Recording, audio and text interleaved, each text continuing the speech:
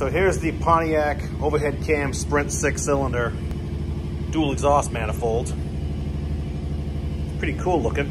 It's like a tri-Y header kind of thing, I guess. Kind of, sort of. It's kind of a waste that they bothered putting dual outlets on it. So I can hold this in one hand. And they put this white pipe, I guess you call it, on it. Look how crushed down the thing is. I mean, it's tiny. Holy crap. But that's what they came with. There was no dual exhaust system available for these things, as far as I know. If you flip it over, you can see that this outlet's kind of ragged looking. I can't say that's corrosion. It might have always been like that. I don't know. I'm gonna open it up anyway so they match. This one's slightly larger.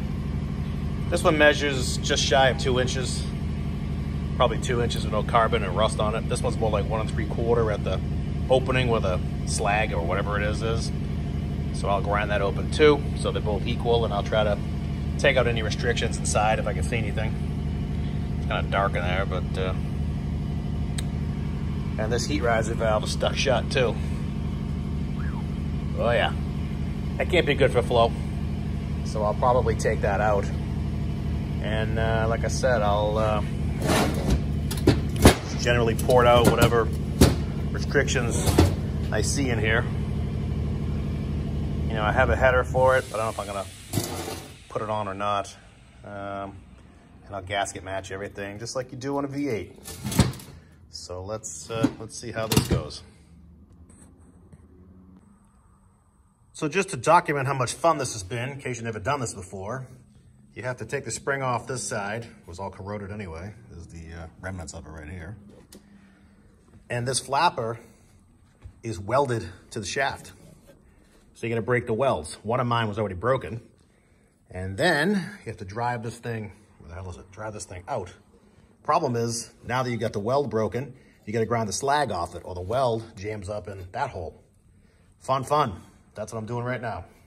Grinding, tapping, lots of fun. But then we get to our inevitable victory. Yay, she's out. And I will do something to plug those holes, whether I drill them and tap them, put a plug in it, or I weld them over, or something. I'll do something creative.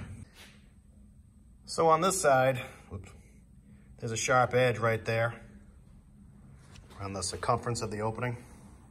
See it just past the hole to the heat riser valve. If I get in that close. It's hard with crappy light. Yeah, there you go. See that edge right there? I mean, you gotta remember, exhaust is pushing out. So whatever it comes up against restricts the flow. So anything you can do to smooth out edges or 90-degree surfaces, stuff like that, is going to increase the flow. I mean, we're not building a race car here. I'm not gonna port this thing and gain 20 horsepower. I mean, no, it's not like that, but every little bit helps, especially when you're dealing with, 215 horsepower, which is what these Sprint engines had. So this one anyway. So let's get to work on that and see how it looks. Okay, the first outlet is done. I, basically took the whole sharp edge off it, smoothed everything out, and significantly increased the size of the inside of the opening. I mean, when you've got a big boss, I call it a boss, like this thing here. I mean, this is a ton of steel right here. It's very thick, so you can grind the crap out of it. Whereas on this side, you can't do as much because you're gonna blow through the side of it. And welding cast iron is, a pain in the ass. So you gotta tread lightly, but I took a significant amount of metal. I mean, there's easily an 1/8 inch, 3/16 gone all around the circumference of this hole. So I didn't open up the ID here very much because you want the exhaust pipe to mate to it and seal. But you can see, I mean, compared to the old shots of it, that I took a ton out, so it's gotta help the flow. I'll do the other side now, and then I'll concentrate on the ports, matching them with the gaskets. So I'm not quite done with the second opening, but I just wanted to show how much material I'm taking out. You can see right there, get the light in there. I mean, it's exaggerating to get from the angle I'm on, but you can see it's taken out 1/8 inch anyway. So if you do that all the way around, I mean, that's quite a bit of material. And I'm, rounding the opening up. You can see there's this one section right here I haven't done yet, but it's gross. I don't know what the purpose of that was, but Yuck. So, almost done. I just wanted to catch it while it still exists. It's gonna be gone in a minute. And this right there, this plateau right here, where my finger is, way in there. Oh shit. Right there, where the, I can't really point it out with all right, so let's see if I can do this with one hand. So I shine the light in there, and this piece of metal is pointing right here. Ay. Get earmuffs on too, if I can't hear myself talk. Right there, that spot right there. I flattened it out quite a bit.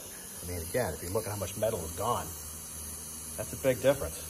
You know, and it should improve the flow quite a bit. I just don't want to blow through the back in here where my finger is. That's, you know, you don't want anything poking through there because then you're going to leak. So that's it. All right, we're done. You can see I ported it pretty heavily inside. Both sides. I welded up the heat riser holes. Isn't that beautiful? I'll let you know a secret too. I blew a hole through it. I went too far when I was trying to get this angle. So I had to MIG weld it up. Luckily it MIG welded. Most manifolds you have to stick weld, you know, use a nickel rod or TIG or whatever, but I MIG'd it and it MIG'd fine. I MIG'd these two and they MIG'd perfect, so. I'm pretty confident it'll be okay. I went back and re-grounded on the inside and seems pretty strong, so. Hopefully I won't get it running, heat cycle it once or twice, and all of a sudden that whole thing falls out and it sounds like a motorcycle, but we'll see. So that's it, that's all done. I need to do the head side now. And then I'll sandblast it and take all the broken bolts out and all that crap. So that's pretty much it though. I mean, like I said, you can see I took a lot of metal out. There's metal in there now because I was grinding it when I welded that. But it's way bigger than it was inside, way larger is the proper term. And again, we're not building a race car, we're just trying to take out all the ugliness and make it, you know, fairly large and modify it the best we can without, you know, recreating the wheel. So if you want, you know, total performance, go with a header. But if you want something that's just better than stock, there's no reason not to do this. It just takes time. Just don't blow a hole through it like I did and be a dummy, that's all. So either that or have your MIG welder handy. So that's it. Let me finish the process. I don't know if I'm gonna video that or not, but we'll see. Well, I guess I am gonna do the port side today, after all. I got a little bit more time to kill. So all we're doing here is taking the gasket, you know, I'm using the old gasket, hold it up to the head, the manifold rather. I'm saying head because that's how you do an intake manifold or an intake manifold, intake port. Same basic thing, you hold it up to the head, you bolt it down, you scribe it, and then you just grind to the line. All we're doing here is the same thing, just grind it out to the line, you know, you're not making a huge difference. One thing though is, if you see right here, there's a big raised lump. I took it out on this side. What that is these is where, like a California car that would have California emissions, they would drill and tap this for a steel like a tree for the air injection reactor. It's the air pump, and it would pump oxygen into the exhaust manifold. And this car didn't have it. They're not drilled and tapped, as you can see. I think I got my phone under there. So the bosses are there, but they're not really doing anything. So I'm an Oldsmobile guy, and that's one of the first things we grind out of the Oldsmobile heads. They have them in the head side, you know, the head rather than the manifold. So we grind them out. So like I said, you can see, if I get my flashlight, where the hell is my flashlight? There it is. See the lump?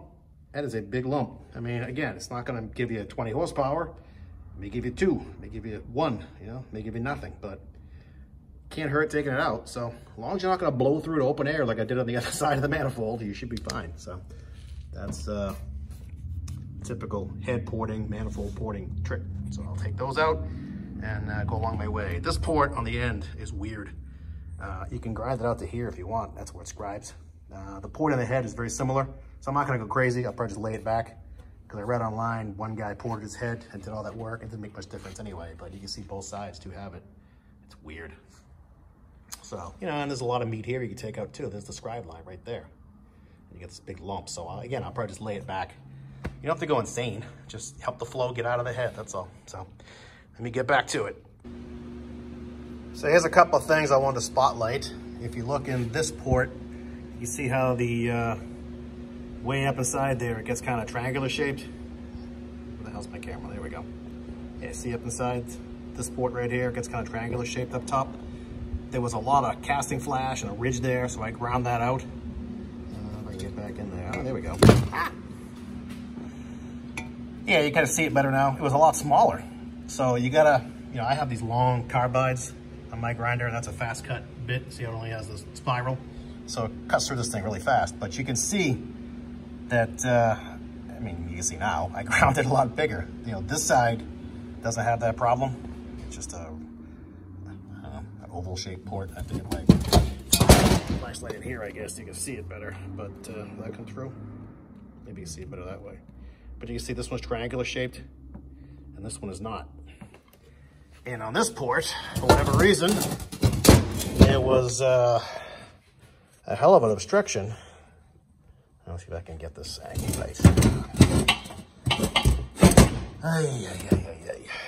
Okay, so if you look on this port, you can see it's pretty oval shaped all the way through. I took out the EGR bump. We call them EGR bump. They're actually AIR bumps. I took that out. This side still has it in there. And if you look down this throat, it's pretty oval shaped all the way down, right? So I can get this in there. Yeah, it's pretty much oval shaped all the way back. There was a big lump, like right here. And if you look on the back, you can see the boss or the choke. I think it was that. They just cast it extra thick on the inside. There's no reason it has to be that thick. So I ground it all out. If you look at this side, it still has the AAR bump right there, and it still has the boss on this wall for the choke or whatever it is. See if we can see it better. Yeah, see how small it gets right there, restricted? So, which would you rather flow through? This cavern here or this one? If I pull back, you can probably see it a lot better. Yeah, see it? There's the AAR bump there. There's a little ridge right there. This side's all gone. I took it all out. It doesn't take very long to do this. Just in this case, you do need a long carbide like that. Long carbides you can buy online, McMaster Car. If you have a tool vendor who sells you nuts and bolts and carbides, I'm sure we can get you long ones too. They're not a whole lot more money than the regular one. Carbides are expensive, but if you want to do this stuff yourself, look into that. It's very, very helpful. Again, there's hogged out, and that's stock restrictive, so it means a big ridge right there. It's like a lump. So just wanted to highlight that for posterity. All right, back to work. Okay, we're done. All the ports are hogged out, and these end ports, I didn't go crazy on them, but I took out the bump and opened them up to the gasket. So you can see they're done. Something funny happened at the end. Depends on your sense of humor, I guess, but this thing broke off on me just before I finished. I was doing the last port, and then bam! Central pneumatic. I'm thinking that's Harbor Freight crap, right? $12 grinder, well, that's what you get, right? Yikes, snapped the shaft off. Central pneumatics. I finished it up with this old Cornwell grinder I had. I have a bunch of them, I don't know. Another cheap ass one here, I don't know whose this is, but whatever. For $12, I use the crap out of it all day, and I'm sure I did other things with it other days, so that's it. This thing's done. Now I have to get the broken bolts out and then sandblast it and take the choke apart, make that all work, and But we're almost done. Almost done. We're in the home stretch, so hope you enjoyed our foray into making dust. Man, this is dirty work. Oh my God, this is dirty. Ugh. But anyway, I'm done. Hope you enjoyed it. Hope you learned something. If you didn't, well, sorry. I wasted your time. Talk to you later.